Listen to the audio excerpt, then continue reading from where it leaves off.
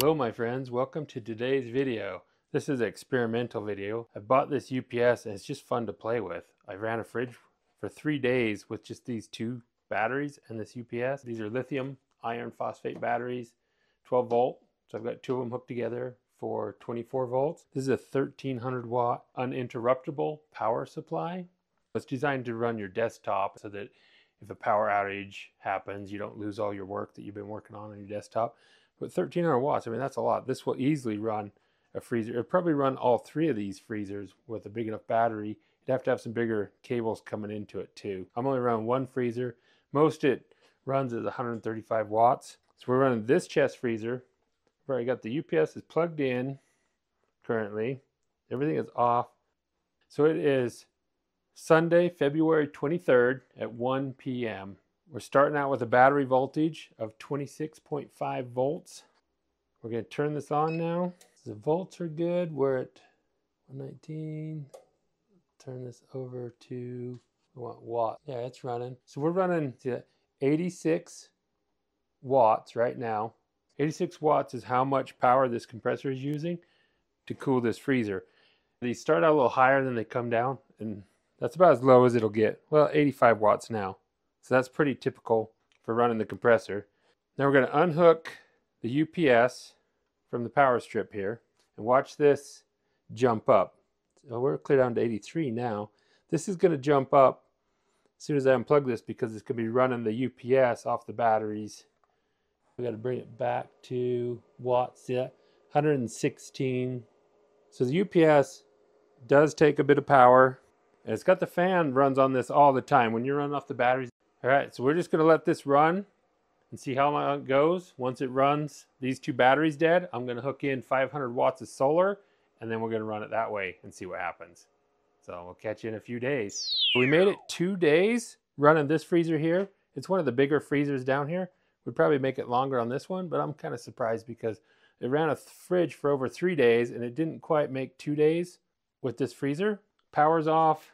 Batteries have died. So our batteries are at 23.7 now. We're going to go ahead and hook up solar panels to this, and then we're going to see how long we can go with some solar on here. First thing we got to do is loosen these up and hook some more wires in here for our charge controller. Hook this negative. I'm hooking the charge controller on the bottom because it'll be putting more power in than the UPS is using.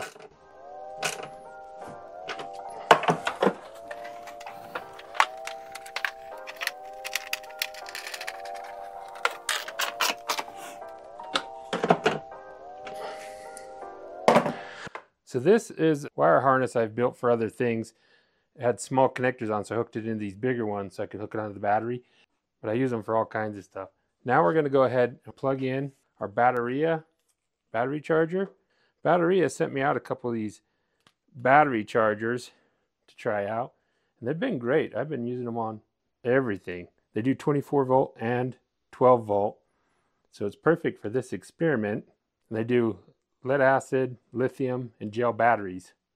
It's already programmed for lithium, so it's good to go. We just got to hook some solar panels into this end. There's the wires. We're going to go outside, hook these to some panels. I have two 250 watt panels. That gives me 500 watts of panels. The charge controller is good for 900 watts at 24 volts. So this is going to work really well. Now I'm going to check the voltage. These are 37 volts open circuit. So we're going to go ahead and check them with the voltmeter. There you have it. 32.9 open circuit voltage is what we actually have right here on the panels. And the charge controller is good for 55 volts open circuit, which means we've got to parallel these. We can't series them, would go over voltage. So we're going to parallel them. Here I have both of the positives, one from each panel. Got the combiner connector here. Snap this onto there, that onto there. Now we are paralleled on the positive. Here's the connector for the negative. Take the negative. This is what I like about solar these days. It's so easy. You just buy all these fancy little connectors. They're really inexpensive, and it's that easy. Now I'm paralleled, and I've got my positive and my negative ready to hook into my cables.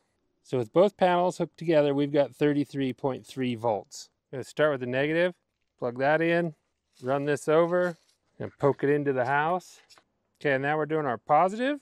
Snap that in there. Run this over. Run that into the house. We've pulled the cables in. I'm just double checking them. I always like to check to make sure my positive's positive, my negative's negative, and it is. I've got voltage here. Everything is good. We're gonna hook our negative up. Now our positive. We're getting some activity here. It's starting to charge. We're gonna go ahead and hook into the Bluetooth real quick, and I'll show you how that works. Yeah, I'm logged into the app. We are charging at 315 watts is what's coming in. Batteries are at 26.2 volts, 12 amps. We're gonna go ahead and power it up. Hear that? She's live, the freezer's on. UPS is unplugged. We're drawing 16 watts, up and running. So we're charging like 200 watts more than it's consuming. So I think this will go a long time. We're gonna go ahead and just run it and see how many days it goes. So we'll catch you in a few days. All right, we are 1:20, Tuesday, March 4th, and we are still running. Here we are, day 9. So 2 days on just the batteries, and then we hooked up the solar, and we've been 7 days on just the solar. This will run years, obviously. We had a cloudy day yesterday, and so we actually did run out of power sometime in the night, but it's still all good and frozen. I did turn it back on this morning, and it's charging up really nice. We're charging at 349 watts right now. We've got 27.7 volts in the battery. So good and sunny today. That'll charge these all the way back up. We could have another cloudy day tomorrow and still be powering just fine. And these leads, some people are asking me, they look kind of small, and they're not getting hot at all because we're only running 135 watts through them. So yeah, all in all, fun little experiment. I could go longer, could just keep running this and running this, but I do need to put these 2 batteries in our RV, and I'm going to hook some smaller batteries to this, and then I'm going to hook it up to the Starlink. That's what I actually bought this for. But I thought, you know, I want to play with some freezers and fridges with it. I did run a fridge for 3 days with just the batteries. We did not hook solar up when I was running the fridge. But yeah, fun little experiment. Thanks for watching, and we'll catch you all in the next video.